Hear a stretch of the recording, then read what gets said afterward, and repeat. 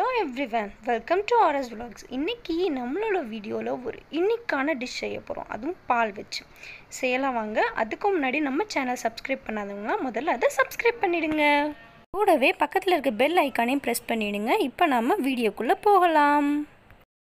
இந்த ரெசிபி பண்றதுக்கு நம்ம 1/2 லிட்டர் பால் எடுத்துறோம். 1/2 லிட்டர் பால் எடுத்துறோம் 500 ml. இத நாம இப்போ கட் பண்ணிக்கலாம். கட் பண்ணிட்டு ஒரு பால் காய்ச்சறதுல போட்டுக்கோங்க. இது நல்ல அடி கனமான பாத்திரத்துல போட்டுக்கோங்க. அப்பதான் நம்ம கிளறதுக்கு ரொம்ப ஈஸியா இருக்கும். நம்ம முழு பாலையும் இதுல நம்ம போட போறது இல்ல. கொஞ்சம் பாலை எடுத்து நம்ம தனியா வைக்க போறோம். சோ பாருங்க மிச்சம் இருக்க பாலை நான் வேற ஒரு கிளாஸ்ல நான் ஊத்தி வெச்சுக்கிறேன். சோ இத தனியா வெச்சுக்கோ. நம்ம எடுத்து வச்சிருக்க பாலை ஸ்டவ்ல வச்சு நம்ம காய்ச்சிக்கலாம். அத ஸ்டவ்ல எடுத்து வெச்சுக்கோங்க. எடுத்து வெச்சிட்டு இது தண்ணியே போடக்கூடாது. தண்ணியே இல்லாம நம்ம காய்ச்ச போறோம்.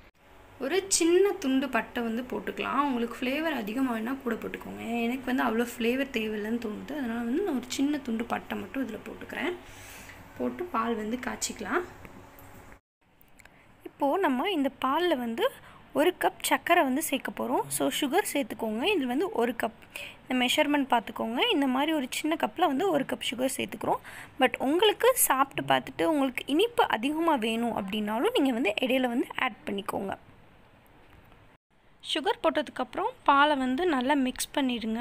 ரொம்ப காய்ச்ச வேண்டாம், மிக்ஸ் பண்ணிக்கோங்க. இந்த மீன்வேல் டைமில் நம்ம என்ன பண்ண போகிறோம்னா, நம்ம எடுத்து வச்சுருக்கோம்ல பால், அதில் நம்ம கார்ன்ஃப்ளவர் மிக்ஸ் பண்ண போகிறோம். ஸோ கார்ன்ஃப்ளவர் எவ்வளோ எடுக்கணும் அப்படின்னு சொல்லி பார்த்தீங்கன்னா, நீங்கள் எவ்வளோ சுகர் எடுத்திருக்கீங்களோ அதுக்கு ஏற்ற அளவுக்கு, எந்த கப்பில் சுகர் எடுக்கிறீங்களோ அதே அளவுக்கு நீங்கள் கார்ன்ஃப்ளவர் ஆட் பண்ணிக்கோங்க. இப்போ நம்ம இந்த கார்ன்ஃப்ளவரை இதில் ஆட் பண்ணிக்கலாம். நல்லா லம்ஸ் இல்லாமல் கலக்கிக்கோங்க. அதான் இருக்கிறதுல ரொம்ப ரொம்ப இம்பார்ட்டண்ட்.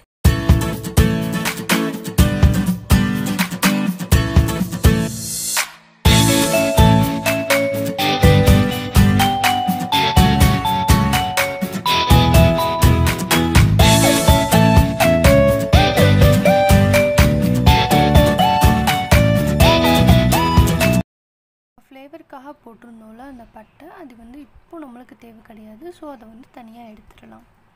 இப்போது நம்ம இந்த காய்ச்சிட்டு இருக்க பாலில் நம்ம கலக்கி வச்சுருக்கோம்ல கார்ன்ஃப்ளவர் அண்ட் மிச்சம் இருக்க பால், அது எல்லாத்தையும் ஆட் பண்ணிவிடுங்க. ஆட் பண்ணிவிட்டு நல்லா கிளறிவிடுங்க. நம்ம கார்ன்ஃப்ளவர் ஏன் ஸ்ட்ரைட்டாக சேர்க்கல அப்படின்னா அது கட்டிப்பட்டுடும். ஸோ கட்டிப்பட்டால் நல்லா வராது. அதனால தான் பாலில் கலக்கி நம்ம சேர்க்குறோம். இது எல்லாத்தையுமே லோ ஃப்ளேம்லேயே வச்சு செஞ்சுக்கோங்க. அப்போ தான் நல்லா வரும். மீன் வயலில் பார்த்தீங்கன்னா யாரையாவது கிளற சொல்லிவிட்டு நீங்கள் என்ன பண்ணுங்கள், ஒரு ட்ரே இல்லைன்னா ஏதாவது ஒரு இதில் நல்லா எண்ணெய் தடவி வச்சுக்கோங்க. பாலை விட்டுறாதீங்க, நல்லா கிளறிட்டே இருங்க. அப்போ தான் நல்லா திக்காக வரும். அதுக்காக தான் நம்ம கார்ன்ஃப்ளவர் ஆட் பண்ணியிருக்கோம். நீங்கள் உங்களுக்கு நல்லா திக்காகாத மாதிரி இருக்குது, எனக்கு பத்தாத மாதிரி இருக்குது அப்படின்னா கார்ன்ஃப்ளவர் ஸ்ட்ரைட்டாக சேர்க்காதீங்க. உங்களுக்கு பத்தலை அப்படின்னா கொஞ்சமாக கார்ன்ஃப்ளவர் எடுத்து இதை வாட்டரில் மிக்ஸ் பண்ணிவிட்டு அதில் இதில் ஆட் பண்ணிக்கோங்க. இந்த ஸ்டேஜ் வர வரைக்கும் நல்லா கிளறிட்டே இருக்கணும், விடாமல் கிளறிட்டே இருக்கணும். கொஞ்சம் கை வலிக்கும், ஆனாலும் நீங்கள் கொஞ்சம் நேரம் உங்கள் வீட்டில் இருக்கும் கொஞ்சம் நேரம்னு சொல்லி நல்லா கிளறிட்டே இருங்க. இந்த ஸ்டேஜ் கிட்டத்தட்ட வர்றதுக்கு ஒரு 10 to 15 minutes ஆகும். நல்லா கிளறிட்டே இருங்க. ஒருவேளை உங்களுக்கு இனிப்பு பத்தலைன்னு தோணுச்சுன்னா அதையும் ஜீனியும் தண்ணியில் கலக்கியே ஆட் பண்ணுங்கள். எதையும் ஸ்ட்ரைட்டாக ஆட் பண்ணாதீங்க. ஸோ இந்த ரெசிபி ரொம்ப சூப்பராக வரும். நல்லா கலக்கிட்டே இருந்தீங்கன்னா இந்த ஸ்டேஜ் உங்களுக்கு ரொம்ப சூப்பராக வந்துடும். எல்லாத்தையும் லோ ஃப்ளேமில் வச்சுக்கோங்க, அதை மட்டும் மறந்துடாதீங்க. ஸோ இந்த ஸ்டேஜ் பார்த்தீங்களா, உங்களுக்கு நல்லா தெரியுதா இப்படி திக்காக இருக்குது இந்த பால் அப்படின்னு சொல்லிட்டு. ஸோ இந்த பதம் வரும்போது நம்ம ஸ்டவ் ஆஃப் பண்ணிவிட்டு லைட்டாக கிளறி விட்டுக்கோங்க. கொஞ்சம் நேரம் ஒரு 1 minute ஆற வச்சுட்டு அதுக்கப்புறம் இதை நம்ம க்ரீஸ் பண்ணியிருக்கோம்ல, ஆயில் தடவி வச்சுருக்கோம்ல, அந்த ட்ரேக்கு நம்ம மாற்றிடலாம். ஸோ மாற்றிட்டு இதை ஃப்ரிட்ஜில் நம்ம வைக்க போகிறோம். ஸோ இந்த ஸ்டேஜ் நல்லா கவனமாக பார்த்துக்கோங்க. நம்ம மாற்றிடலாம். நல்லா ஆறிடுச்சு. இதை என்ன பண்ணிடலாம் அப்படின்னு சொல்லி பார்த்தோம்னா இந்த ட்ரேயில் மாற்றிடலாம். மாற்றினாலுமே உங்களுக்கு லைட்டாக சூடு இருக்க தான் செய்யணும். ஏன்னா 1 to 2 minutes தான் நம்ம ஆற வச்சுருக்கோம். நல்லா ஆறுனதுக்கப்புறம் நம்ம உள்ளே வச்சுக்கலாம். இப்போ நல்லா ஆறிடுச்சு. இது நான் 3 hours ஃப்ரிட்ஜில் வைக்க போகிறேன். 3 to 4 hours நீங்கள் ஃப்ரிட்ஜில் வச்சுக்கோங்க, அதுவே போதும். நல்லா ஃப்ரிட்ஜில் வச்சு எடுத்துக்கலாம். இப்போ நான் இதை வந்து 4 hours வந்து ஃப்ரிட்ஜில் வச்சுருந்தேன். 4 hours கழித்து வந்து இதை ஓப்பன் பண்ணி பாருங்கள். ரொம்ப சூப்பர்பாக வந்து செட் ஆகிருக்கும். இதை நீங்கள் அப்படியே கூட சாப்பிட்லாம். இப்போது இது நான் வந்து ஒரு பிளேட்டுக்கு வந்து ட்ரான்ஸ்ஃபர் பண்ணிக்கிறேன். ஸோ இதை அப்படியே கட் பண்ணி நான் யூஸ் பண்ண போகிறதில்ல, ஒரு பிளேட்டுக்கு வந்து ட்ரான்ஸ்ஃபர் பண்ணிக்கிறேன். அதுக்காக ஒரு ட்ரே எடுத்து வச்சுருக்கேன், அதில் வந்து ட்ரான்ஸ்ஃபர் பண்ணிக்கிறேன். ஸோ இது நல்ல ஜெல்லி மாதிரி இருக்கும், ரொம்ப சூப்பர்பாக இருக்கும். இது அல்வா மாதிரி கூட டேஸ்ட்டாக இருக்கும். ஸோ பிளேட்டை வந்து கவுத்துக்கோங்க. லைட்டாக அப்படியே வந்து நம்ம கேக் திருப்போம்ல, அது மாதிரி வந்து திருப்பிக்கிட்டு அதில் வந்து டேப் பண்ண ஆரம்பிங்க. அந்த ட்ரே மேலே டேப் பண்ணிங்களாலே நம்ம ஆயில் தடவி இருக்கிறதுனால தன்னால் வந்து விழுந்துடும். ஸோ ஓப்பன் பண்ணி பார்த்துக்கலாம். வாவ், ரொம்ப சூப்பராக இருக்குல்ல. இதை நம்ம வந்து பீசஸாக வந்து கட் பண்ண போகிறோம். இது உங்கள் பசங்களுக்கு ரொம்ப பிடிக்கும். இது வந்து மலாய் அப்படின்னு வந்து சொல்லுவாங்க. இது வந்து ரொம்ப டேஸ்ட்டாக இருக்கும். இது வந்து அப்படியே கூட நம்ம வந்து சாப்பிட்லாம். ரொம்ப ஸ்வீட்டாக, ரொம்ப அருமையாக இருக்கும்.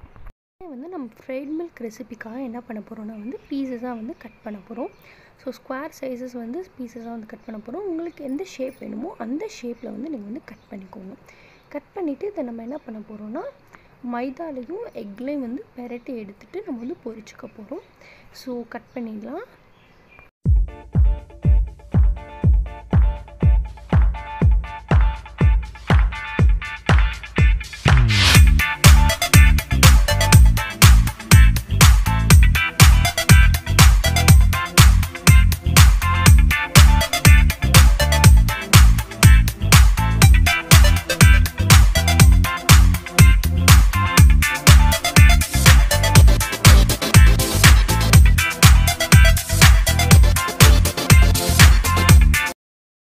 இப்போது நம்ம பீசஸ்லாம் வந்து கட் பண்ணி எடுத்தாச்சு. கட் பண்ணி எடுத்த பீசஸ்லாம் வந்து நம்ம வந்து பொரிக்க போகிறோம்.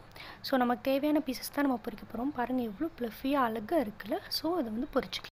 நான் கொஞ்சம் மைதாவும் ஒரு முட்டை எடுத்து கலக்கியும் வச்சுருக்கேன். ஃபஸ்ட்டு அந்த பீஸை வந்து மைதாவில் நல்லா கோட் பண்ணிக்கோங்க. நல்லா கோட் பண்ணணும். ஸோ மைதாவில் நல்லா டஸ்ட் பண்ணி எடுத்துக்கோங்க. ஸோ எவ்வளோ நல்லா டஸ்ட் பண்ணணும் அப்படின்றத வந்து வீடியோவில் பாருங்கள். நல்லா டஸ்ட் பண்ணி எடுத்துகிட்டு அதுக்கப்புறமா தான் நம்ம வந்து எக்கில் வந்து போட்டு எடுக்கணும். எடுத்துகிட்டு அதை அப்படியே எண்ணெயில் போட வேண்டியது தான். ரொம்ப சிம்பிளான இந்த ரெசிபி பசங்களுக்கு வந்து யூஸ் பண்ணி செஞ்சு கொடுங்க. கண்டிப்பாக அவங்களுக்கு வந்து ரொம்ப ரொம்ப ரொம்ப பிடிக்கும்.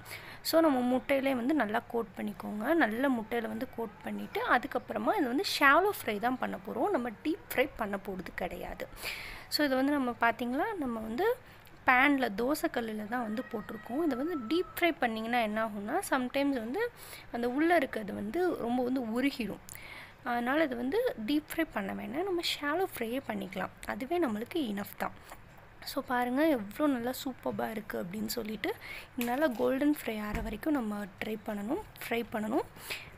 கோல்டன் ஃப்ரை ஆகிற வரைக்கும் ஃப்ரை பண்ணிவிட்டு இதை வந்து திருப்பி போடணும். ஸோ திருப்பி போடும்போது ரொம்ப கவனமாக இருங்க. ரொம்ப மெதுவாக வந்து திருப்பி போட்டுக்கோங்க. ஸோ திருப்பி போட்டு 2 பக்கமும் நல்லா வேக வச்சு எடுத்துக்கோங்க. ஸோ இந்த மாதிரி நம்ம அடுத்தடுத்து இருக்கிற உங்களுக்கு எவ்வளோ தேவையோ அவ்வளோ வந்து பொரிச்சு எடுத்துக்கலாம். ஸோ மிச்சம் மலாய் இருக்குது அப்படின்னா நீங்கள் வந்து ஃப்ரிட்ஜில் வச்சுட்டு நீங்கள் வந்து சாப்பிட்லாம். ரொம்ப டேஸ்டியாக இருக்கும் இந்த ரெசிபி. ஸோ இது நீங்கள் வந்து கண்டிப்பாக வீட்டில் ட்ரை பண்ணி பார்த்துட்டு எப்படி இருக்குது அப்படின்னு சொல்லிவிட்டு உங்கள் கமெண்ட் செக்ஷனில் வந்து சொல்லுங்கள். ஸோ இந்த சேனலுக்கு மறக்காமல் நீங்கள் சப்ஸ்கிரைப் பண்ணிவிடுங்க. பெல் ஐக்கானையும் ப்ரெஸ் பண்ணிவிடுங்க. இந்த வீடியோ கண்டிப்பாக உங்களுக்கு பிடிச்சிருக்குன்னு நினைக்கிறேன். ஸோ லைக் பண்ணுங்கள், ஷேர் பண்ணுங்கள், செஞ்சு பார்த்துட்டு மறக்காமல் கமெண்ட்டும் பண்ணிவிடுங்க.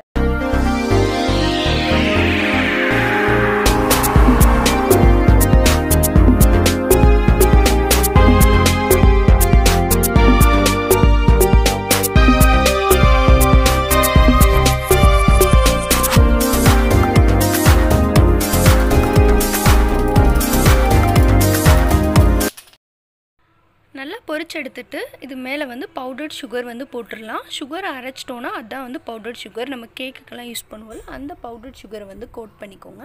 இது போடுறதுனால என்ன ஆகும்னா நல்ல டேஸ்ட்டும் இருக்கும், ப்ரெசன்டேஷனும் நல்லாயிருக்கும். ஸோ பாருங்கள் எவ்வளோ ஃப்ளஃபியாக சூப்பராக இருக்குன்னு. இந்த வீடியோ கண்டிப்பாக உங்களுக்கு பிடிச்சிருக்கும்னு நினைக்கிறேன். இதே மாதிரி ரொம்ப டிஃப்ரெண்ட்டான ரெசிபியோடு நான் உங்களை வந்து சந்திக்கிறேன். அது வரைக்கும் RS Vlogsஸை மறந்துடாதீங்க, ஃபாலோ பண்ணிகிட்டே இருங்க. பாய்.